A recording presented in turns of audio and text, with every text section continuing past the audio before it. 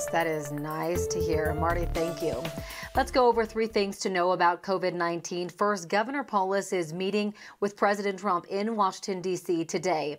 The governor plans to ask for more personal protective equipment and testing supplies for Colorado. The state isn't consistently hitting its goal of 5,000 tests a day by mid-May. Second, Governor Polis has launched Spanish-language social media pages. They're to help get information to Colorado's Spanish-speaking population. The Facebook and Twitter pages will give news from the governor's office, resources, and educational information. And finally, Colorado has hit a very sad milestone. More than 1,000 people have died from COVID-19. 90% of those were age 60 or older. Our state now has more than 20,000 cases. A total of 563 people are still in the hospital. Now, that is down from 1 month ago. The highest number of hospitalized patients got up close to 900. They help put food on tables across the country, and thousands have faced COVID-19 outbreaks at work. Now, Colorado Attorney General Phil Weiser urges the federal government to ensure the safety of employees at meat plants. Liz Kotelik tells us about the fight for health.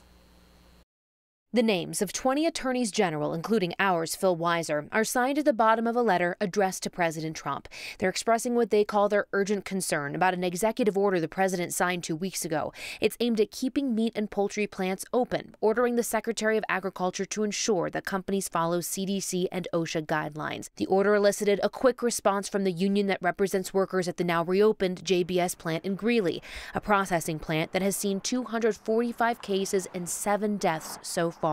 The site of the largest COVID-19 outbreak in the state. The companies are going to take advantage of this, and there's no incentive for them to provide a safe workplace. Which is why the union confirmed with 9 News last night that they agree with the demands from the attorneys general. They say CDC guidelines are voluntary. Here's what the attorneys general want to be enforced. Priority testing for workers, immediate access to adequate PPE, 6-foot physical and social distancing where possible, and plexiglass barriers where it's not, the suspension of all line speed waivers, and a halt to approval of any additional waivers. They say those make workers work faster and closer to each other. They also want isolation and quarantine of COVID-19 positive workers with full pay.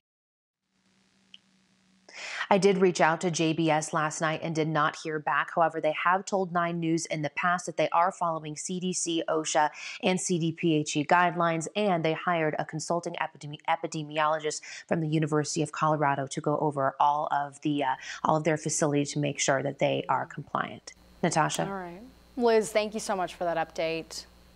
Here are more top COVID-19 stories from around the world. Russia now has the 2nd most cases of virus in the world. This happened as the country has began easing restrictions.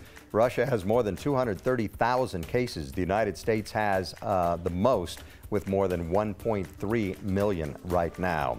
The number of children with a rare condition likely linked to COVID-19 has risen more than 100 in at least 14 states now.